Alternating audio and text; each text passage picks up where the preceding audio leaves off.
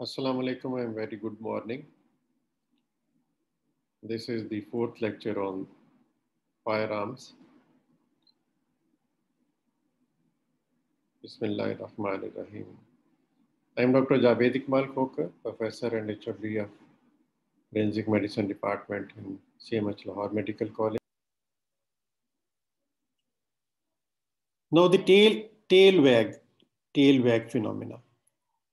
This is another specific phenomena which is shown by the bullet when it leaves the barrel. That means the tail wags around its own axis. It wags unstable. So it may be either the initial tail wag. Initial tail wag is immediately when the bullet leaves the barrel. And the intermediate tail wag, then the bullet strikes some other medium, the glass, the metal, or any other medium when entering into another medium. And then terminal tail wag, that finally when the velocity is reduced and when it is going to strike the weapon or the victim or the target, then again becomes unstable.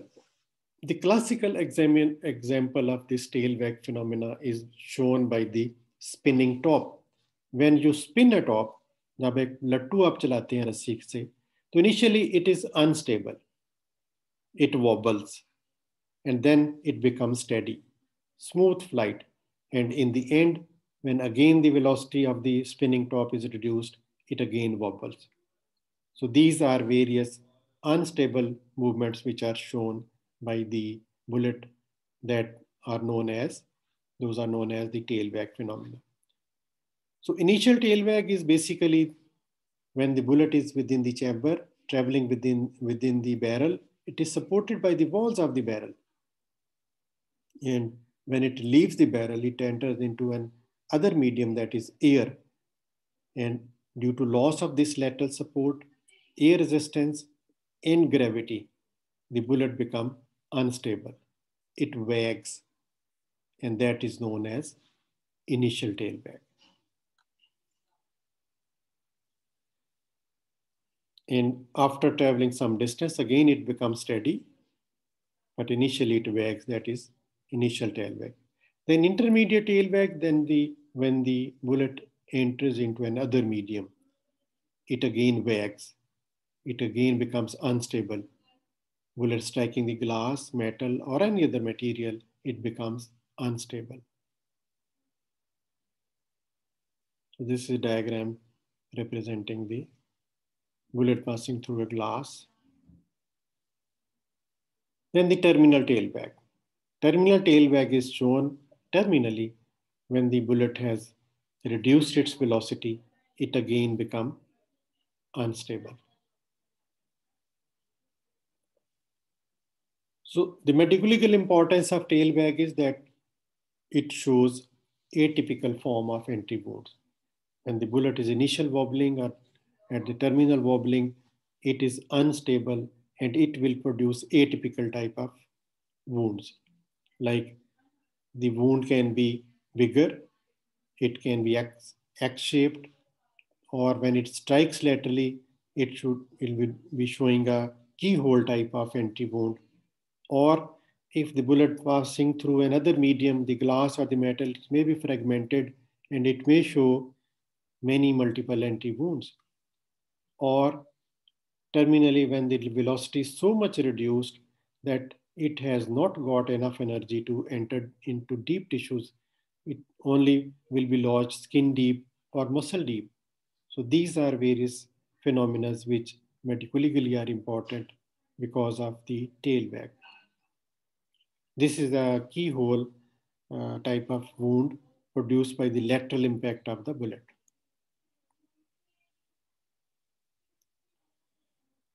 Now the terminal ballistics, which is very important, wound ballistics. We'll discuss that what are the components which are going to affect the wound, how the wound production is by the firearms. So the firearm wound, it is said as that firearm wound, it's a special trauma because whole traumatology is in this wound. There will be burning, there will be blackening, there will be shock waves and cavitational effects, laceration, fractures. So all type of trauma will be seen in firearm wounds. So firearm wounding is a special form of trauma, producing not only a breach or defect in the body or the person, but also there are multiple other factors which will be translated into the victim, onto the victim. So that's why the firearm wounds are called as a special form of trauma. And this sentence has been from my late Professor Nasiba Rawan's famous book. So the terminal of the wound ballistics, it is concerned with the effect of bullets on the target at impact until it comes to rest. So what is the mechanism of wound production? There will be laceration, crushing by the energy which has been translated to the tissues. When the bullet is striking at high speed, whole energy will be transferred to the tissues. They will start traveling with the same speed of the bullet in forward and outward direction, which will cause extensive laceration and crushing. Then there will be effect of shock waves. The shock waves or the pressure wave, they are the compressing waves which are traveling with the bullet. Shock waves, air waves, they are traveling and producing its effects on the target. And these high velocity, if the bullets are high velocity, they will produce cavitational effect.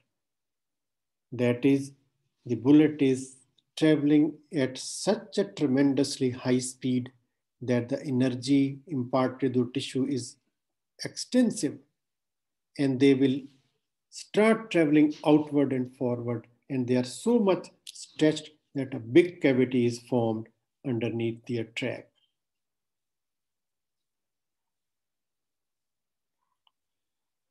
So when we discuss the laceration and the crushing which is caused by the bullet or the firearms, we should have us or recall our knowledge of kinematics, that is the knowledge of physics.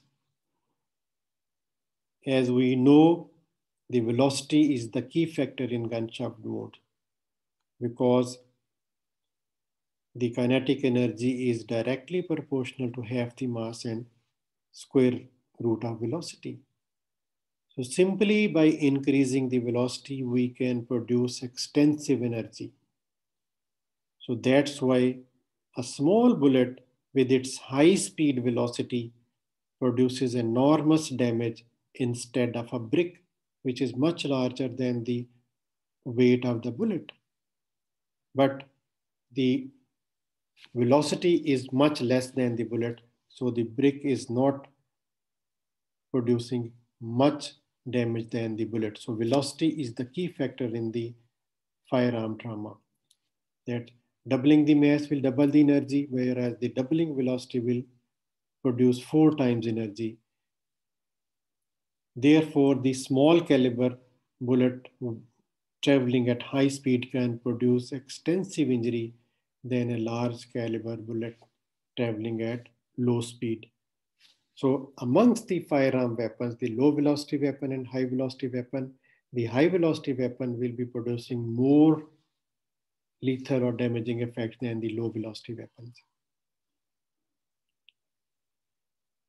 So the laceration and crushing is caused by the missile velocity, that the bullet velocity.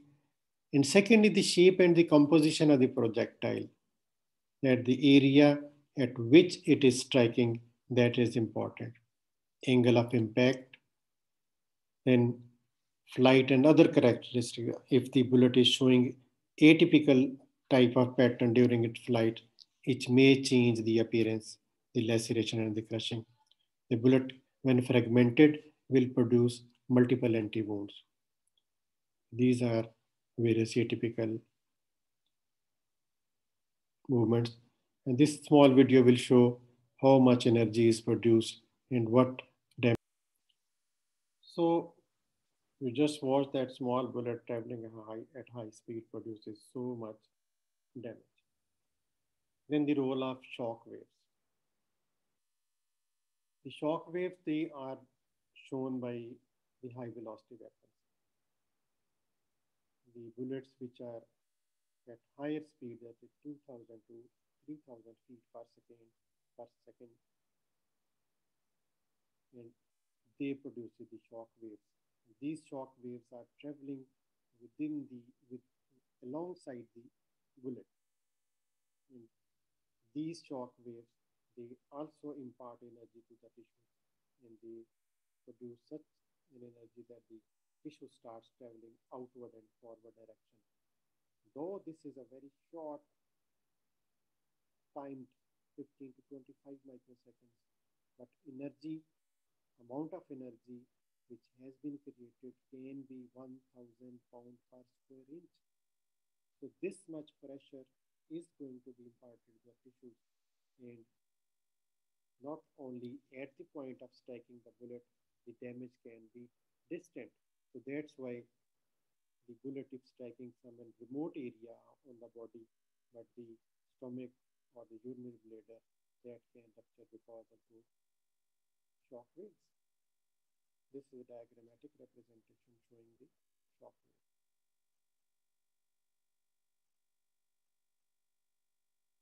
And this video will show, you will watch that how the shock waves are traveling alongside the bullet.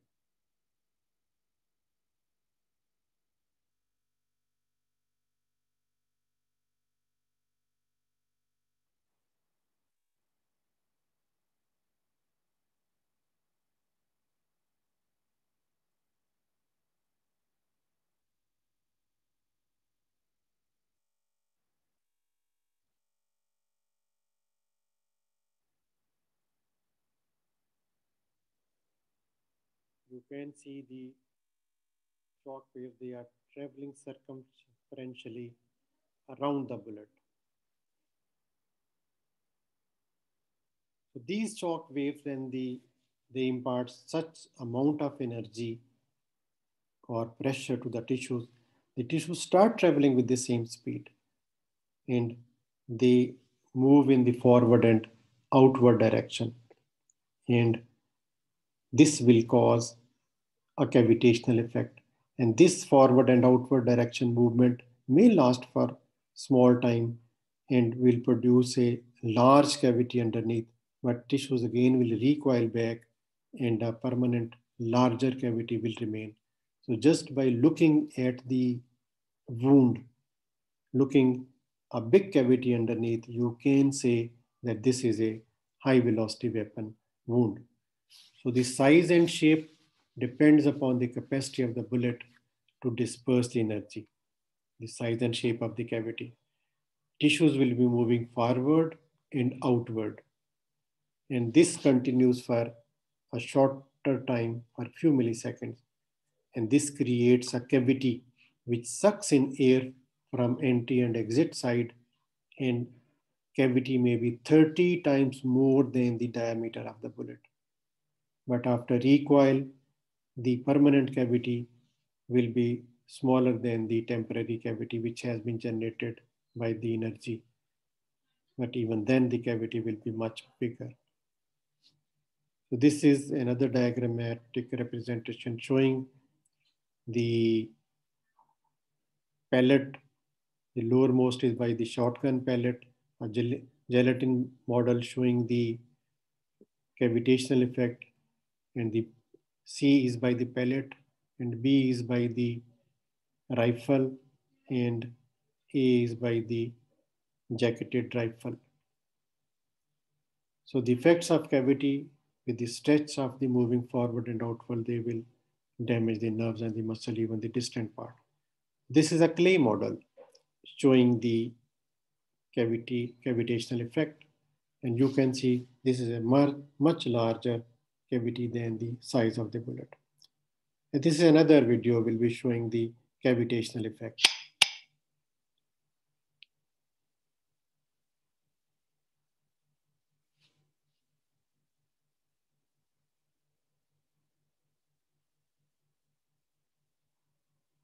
You can see that how much bigger cavity will be produced by these high velocity bullets than the actual size of the bullet.